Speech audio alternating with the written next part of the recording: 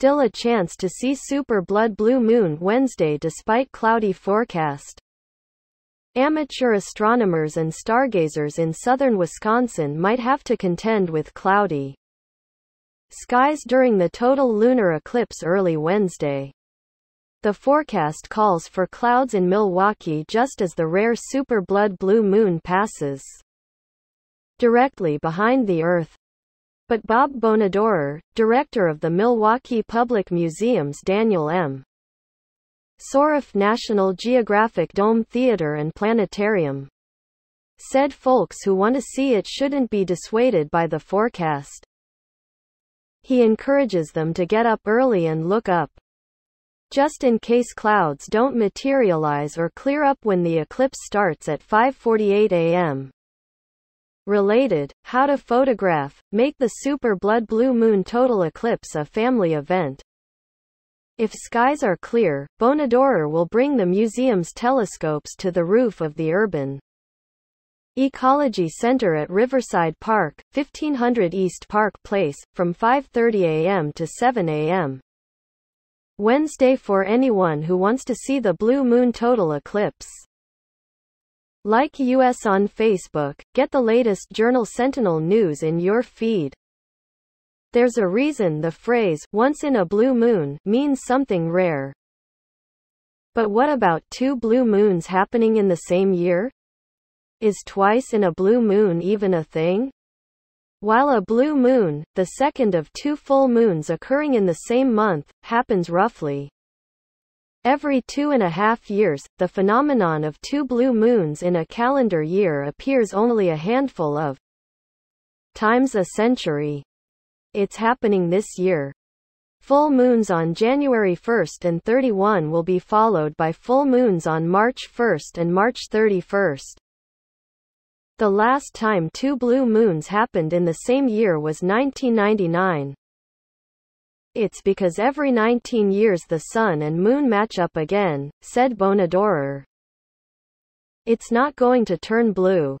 That's just an expression that came up in the 1940s by a writer in Sky and Telescope magazine and it kind of stuck, Bonadurer said. There's an added bonus for stargazers, astronomy nerds and telescope aficionados. The blue moon on Wednesday will feature a total lunar eclipse.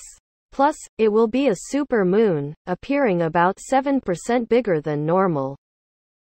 And because the heavenly orb will turn a reddish-orange color, which makes it look like the moon is rusting.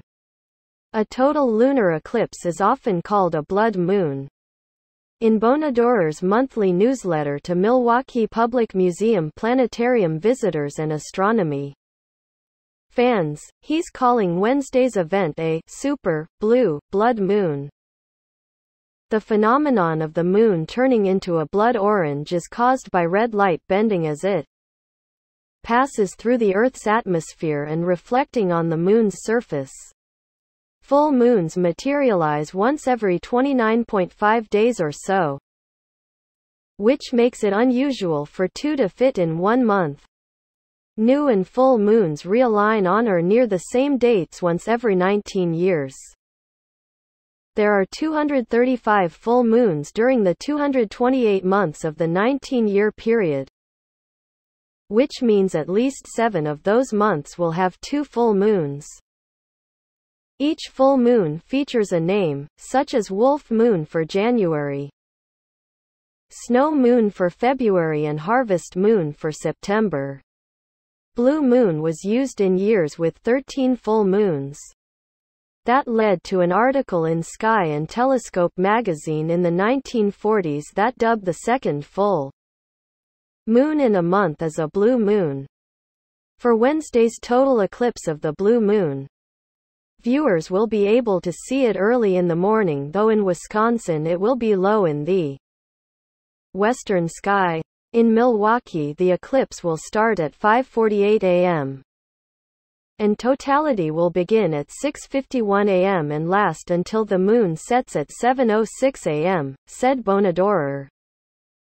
The best viewing will be from a tall structure because the moon will be so low on the horizon. But there's no need to move into the countryside away from light pollution. The best thing about this, with lunar eclipses, it doesn't matter where you are because the moon is so bright and visible, Bonadurer said.